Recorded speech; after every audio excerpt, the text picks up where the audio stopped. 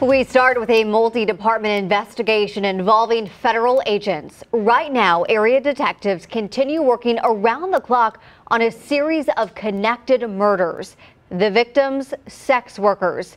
And now tonight, only on 4, a woman's pleading for your help to close the case involving her mother. She was the victim of a similar St. Louis killer 40 years ago.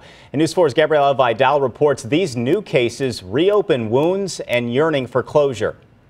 We are targeted, and it's sad. And yeah, we need a voice. Lorena Barrows has been fighting to give her mother, Sharon Hurley, a voice. I was 6 months old when my mother was murdered. It was February 24th, 1981. Barrows says her mother was 24, a sex worker, but on the path of getting them both out of St. Louis for good. I don't know if she was working the night she was picked up, but somebody picked her up, or multiple people picked her up.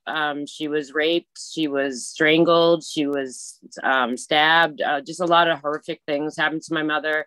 And then her naked body was thrown off the Poplar Bridge that connects St. Louis to East St. Louis. It's a case that still remains unsolved to this day, 40 years later, and quickly became a wake-up call in multiple ways for Barrows. I became a mother myself, and I was also a working girl in Las Vegas, and it just came full circle of I can't end up like my mother. I just think that my mother was forgotten, and it's not. And I think women that work and escort and do whatever, we are a lot of times we are forgotten, and we don't have a voice, and it's not fair. It's not unusual for crimes against sex workers to take a while.